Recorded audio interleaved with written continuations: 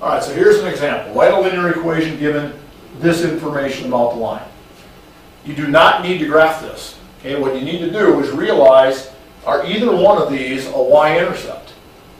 And the answer to that, 1, -2, 3, -6, is they're not. Okay, we don't know the y-intercept just looking at this. So in this situation, you guys, you'd want to use point-slope form.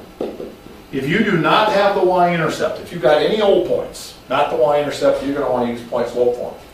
What you got to find, since the form is y minus y1 is m times x minus x1, you've got to find the slope. Okay? So the slope, if you've seen my other videos, you've already seen this a couple times, is the difference of the y coordinates divided by the difference of the x coordinates. So essentially your first point, you could call it x1, y1, your second one, x2, y2, and you put the biscuits in the baskets and you find the slope. So let's try that. So in this particular problem, y2 would be -6, minus y1 is -2, over top of 3, minus 1. This double negative makes this a positive. So it looks like I've got -4 divided by 2, which is better known as -2. That's the slope of this line. It's going down as it goes over, down 2 over 1. With that information, I can simply take one of these 2 points. I always take the easier one, which would be this one, and plug in its x value for x1 and its y value for y1. This is my point of choice. This is my slope, and I get my equation, just like that. So y minus y1 would be y minus -2, which in fact is y plus 2, equals the slope, which I predetermined is -2, times x minus 1. Okay? Now I would like to see that simplified.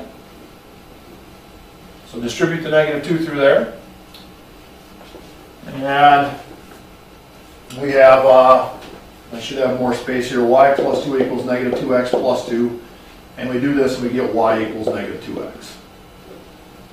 Okay? So if I got just points given to me, point-slope form is a great form to plug into. You have to figure out the slope, insert an xy for one of the points, and you get an equation. Okay, now if you notice letter B, it says it passes through this point and it has a slope of this. Again, you got to ask yourself, is this a y-intercept? And no, it's not. 2, -4 resides down there in quadrant number 4. It's not on the y-axis. So I can't go y equals mx plus b because this is not a y-intercept. I've got to realize this is a point, this is the slope, point-slope form. Okay? So it's simply y minus y1 would be y minus -4 would be y plus 4 equals the slope, they gave it to me, -1/2 times x minus 2. Okay? From there I could simplify that down.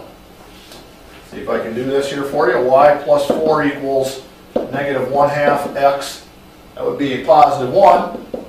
Take away 4 from both sides. And we should get y equals -1/2 x minus 3. Okay?